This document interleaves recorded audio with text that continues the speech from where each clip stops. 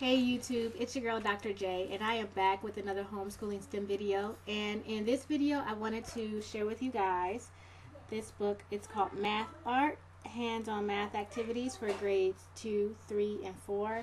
I am really loving this book. It is just really well done, and they have some really cool like hands-on like arts and crafts activities for you to do with your child to give them a better understanding of math. Money is something that my kids have struggled with in the past, and I really love this art project that you do with the kids with math, and it basically shows 5 ways to have 100 cents. And so when your child gets finished with the project, what they will have done is they will have created a grid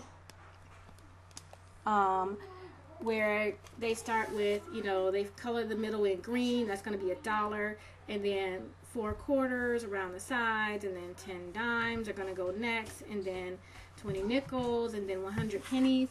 But the thing that's really cool is that your child, they're going to put all those in themselves by like tracing the pennies around and coloring them in. And yeah, it's time consuming, and it's probably going to be a project that takes them not 1 day but 2 or 3 days to do.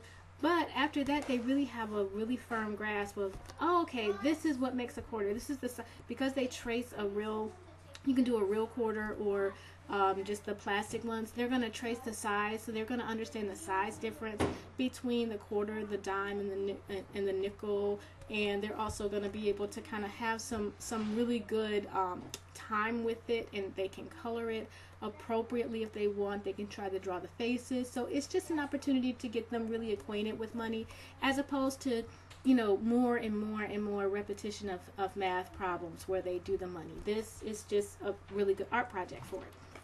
Other art projects that are in the book, like fraction wheels, are shown where your child will do different, fractions with a circle, and they have some other projects like inch measurements that they'll do, and I mean there were just tons. Place value project that I really liked, triangles or prisms,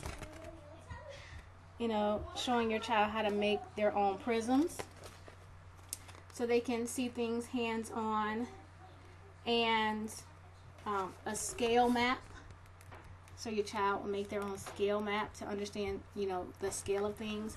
Another thing that I really like about this book is that the templates are in the back for all the projects.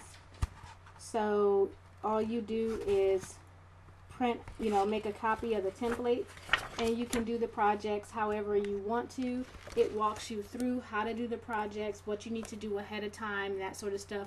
It's for, it was written for use in a classroom setting, but doesn't matter. I think it's still really great and really appropriate for homeschool students. It talks about how to do the projects and stuff, and because I'm not a creative person, so the fact that this book has it all laid out is really good for me. Another thing that at first I didn't like, because it was in black and white, I was like, oh, I want to see how it looks in color. But because the templates are there, I completely understand why it's black and white, because you're going to be, your children and you are going to be creating these projects, so you don't need somebody else's interpretation of it, which is really cool. And I love, some of the projects, they're 3D. I'm trying to find a page real quick. I should have bookmarked some of these pages that are in 3D. But some, not all the projects are flat. Some of the projects, they'll do things in 3D and stuff, like the prisms that I showed you guys. So it's really cool. It's really neat.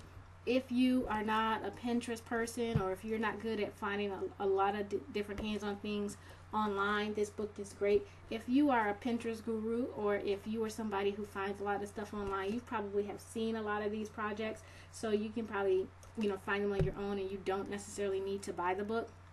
But if you would like to have all the templates available for you to copy, then this is a great book. Again, it's Math Art, Hands-on Math Activities for Grades 2nd, 3rd, and 4th by Zachary Brewer.